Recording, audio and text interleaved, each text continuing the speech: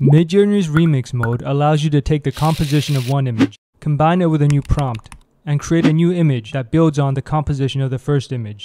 To access remix mode, you can select it from the settings menu, or type /prefer remix to turn it on and off.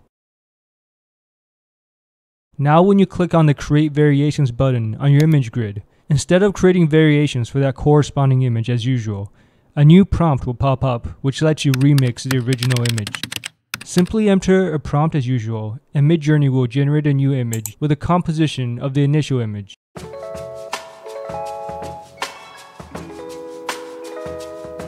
The cool thing is you can switch between different versions, settings, aspect ratios, and any other parameters you want when remixing your images.